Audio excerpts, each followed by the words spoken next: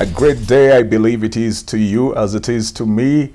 Well, how are you all doing out there? Welcome to the CJ Scott, the space within which we do transformation, inspiration, motivation, and empowerment.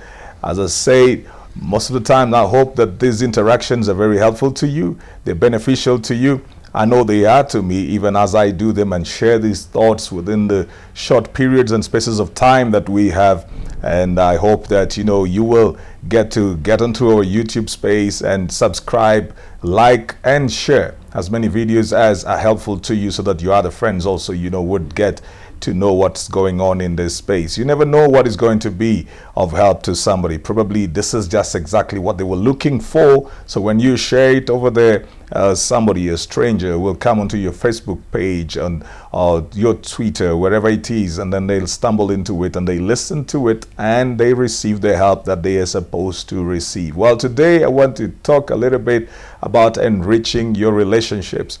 Enriching your relationships. That could be marriage, that could be family, whatever it is, but especially where a man and a woman are concerned, enriching your relationships. You could just be in the stage of courtship. You could just be in the stage of, you began birth specifically for marriage, but I don't want to lock out everybody else. That's why I've titled it Enriching Your Relationships. I will have a bit more bias though on marriage. You see, when two people come together, there's a reason why they do that. You meet so many people. By the time you got into your 20s, you've gone to school with people, you've had neighbors, you know people that you have met either at work or even if you've not started working, the people you meet on the streets, in the communities that you are in. There's a lot of people that you've already been exposed to. There's a reason why you decided to get together with the one person that you are with right now. And so you must never lose sight of why you came together in the first place.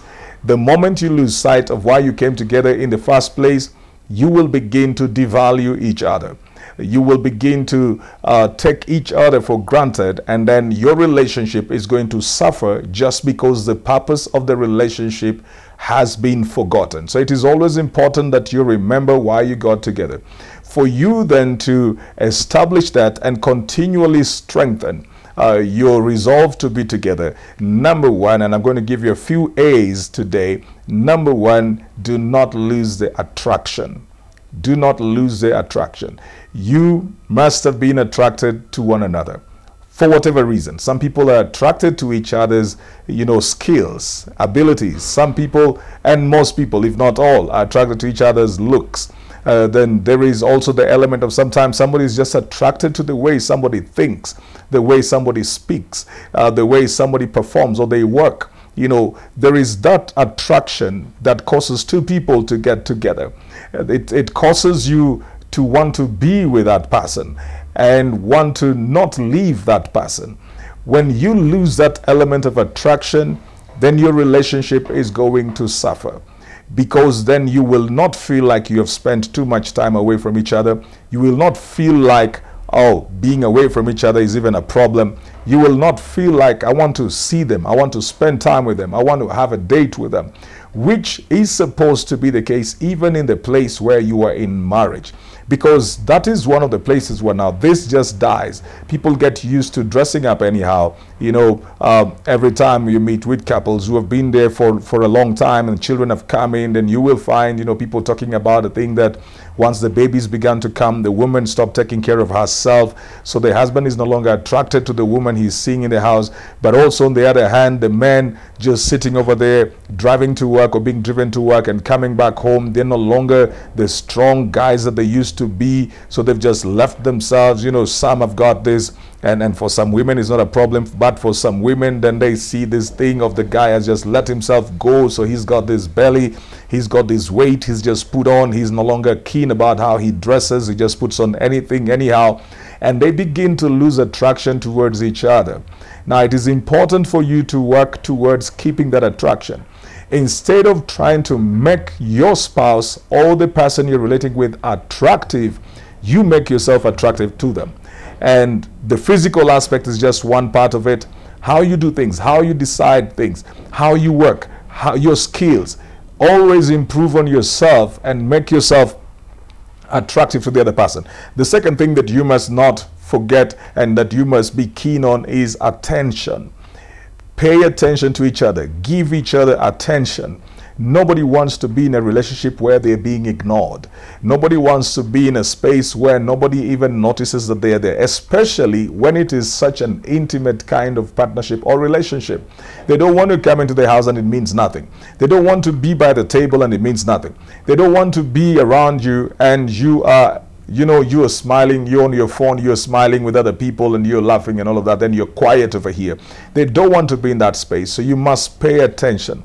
And this paying attention, you must pay attention not only to what you can see, what they can say, but you also pay attention to where they are. Sometimes you will see the tiredness in somebody without them saying it. Sometimes you will see that somebody is not okay without them saying it. So you need to pay attention. If you pay attention, you will pick up details. You'll be able to pick up where they are at. You'll pick up whether they are fine or they are not. Listen to what they are saying and to what they are not saying. Observe and watch and follow. Pay attention. I'm not saying be a snoop. I'm just saying pay attention. If something means something to somebody, then work hard to get yourself to that place where it will also mean something to you, or at least show that because it means something to them, then it means something to you, even if there's no direct benefit to it. The third thing that I would say, the third A, is affection. Do not stop showing affection to one another. And affection is not just with things like touch or hug or kiss. Affection also is in the way you speak to one another, because it is possible for people to try to be physically intimate, yet they're very harsh with words. They fight with words. They cuss out. They speak so badly to each other, and the other person then begins to feel like they are being used, if not abused, in that relationship. So it is important for you to be affectionate even with your words. Your words are supposed to be kind. Your words are supposed to produce the environment. By the way, words determine the environment or the temperature of your environment. Words determine the temperature of your environment. So you can use words that are going to make the place become very hostile, or you can also just use words that are going to make the place become a very endearing place. So it is important for you to give affection to one another. Hold hands, just be kind, be tender.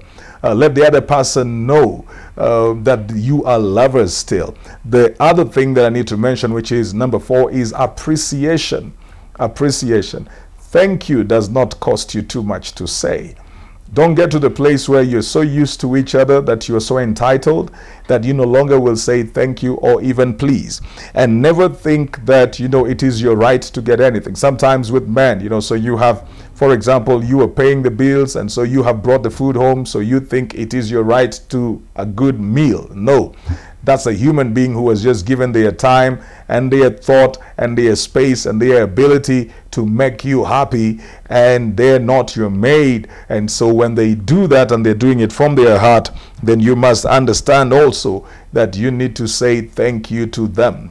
You've got to appreciate. If your husband sends you money to do something that you think is supposed to be what he's supposed to do, some people think, but why am I even thanking him? Isn't he supposed to do that? You got to thank him because he could as well decide not to do what he is supposed to do.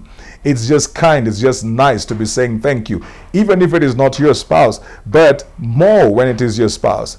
Thank you for the meal. Thank you for passing the salt. Thank you for paying bills in time. Thank you for doing this. So appreciate one another. You must focus on the strengths of the other person and magnify them. That's appreciation too. Focus on those strengths. Don't just be a critic. Don't just speak whenever there is something that has gone wrong, something that has not been done. That's when you want to talk about something. So you appreciate them, you compliment them, you magnify their strengths. And of course, now, when there is any time when there's an issue to talk about, then you can point it out. If there is an issue that is bothering you that you need to talk about, you can point it out, but there will always be objectivity. Well, I've run out of time. Yet time is the acronym for transformation, inspiration, motivation, and empowerment. I've run out of time for right now, and I hope that those 4 will keep you running as you enrich your relationship.